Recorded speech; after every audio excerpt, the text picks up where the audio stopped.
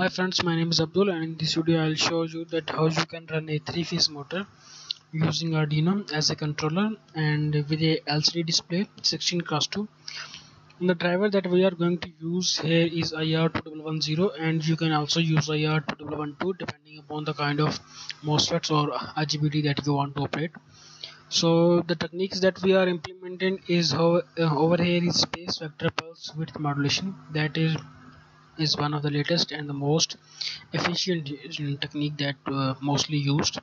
So let me first explain the circuit blocks that we are going to study today. The first circuit block that we are going to study is that how we are converting the AC supply into a DC supply. So on the screen that you can see the red area, in this we are converting a 220 volts and 50 Hertz AC supply into DC supply. We are just deploying 4 diodes and converting into a DC supply. Then we are connecting a capacitor, a resistor.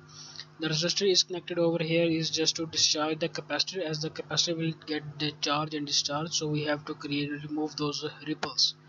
So the capacitor will be discharged across that resistor, and on the left side of the capacitor there is a LED and a resistor. The purpose of this resistor is just to make sure that the LED gets only the minimum voltages that is required just to turn it on. And at the end I just added a meter to check the amount of voltage that we are getting. Normally if you are giving him to 50 volts and 50 Hertz, then you will get approximately 218 to 250 volts, sorry, 318 to 320 volts. So over here if you see that I have added a control menu. These are basically 5 buttons that we are going to use.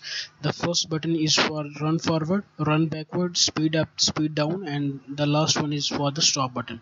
So all we have to do is just to click those buttons like this, and it will be operate their functions. Like it's just like switch buttons, like push buttons. And the second thing is over here is a Arduino controller.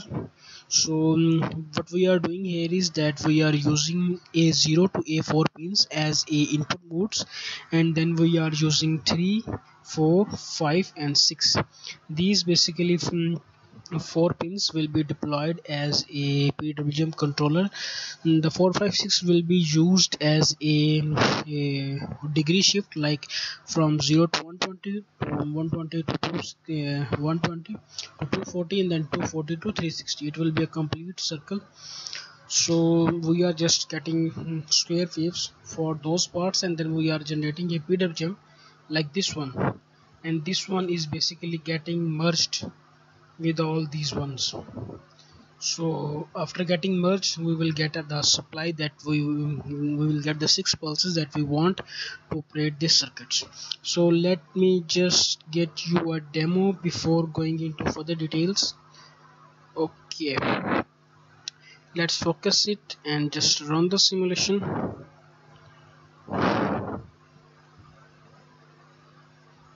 Okay, as you can see, this thing has start running. Okay, so it's right now operating and it's just speeding up, like it may goes to round about the RPM that we have set on the pulses. So this is the main menu. This is the space vector. Press any key, you can just press any key. If you press this key, then the motor will start running forward. If you press this key, the motor will stop and it will run backward. And if you press this button, then it will speed up. And if you press this button, then it will be speed down. And if you press this button, it will get stop. So simply it will get stop, and we'll just have to focus it on. Okay, so what we are doing over here, that we are using a IR2110 as a driver. Then this one is just for the filtering purposes.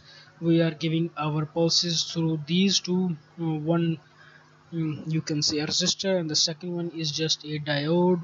And then these two pulses over this one and that one is just giving to their respective MOSFETs or the IGBTs, and after that these are giving to these And then these three pins are giving to this three-phase induction motor. So it's just a very simple technique that we are going to use here. It is too much easy. All you have to do is just to get the simulation and run it, and you can get the files from me by just sending a mail at my mail id. I'll also write the mail id in my description, and let me write it over here for you. Just go there.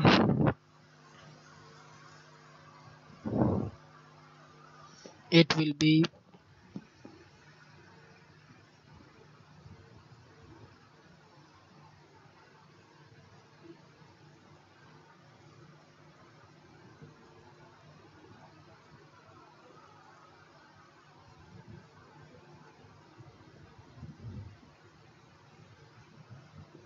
let me just zoom it.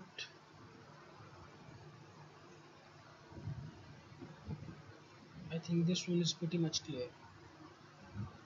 Over here it is tahmed45000@gmail.com. So you can get all the files that you need, and you can also go get the codes that we are have implemented in this, and this Proteus file and the other files. Just send a mail and we will contact you. Okay, thank you, take care, bye.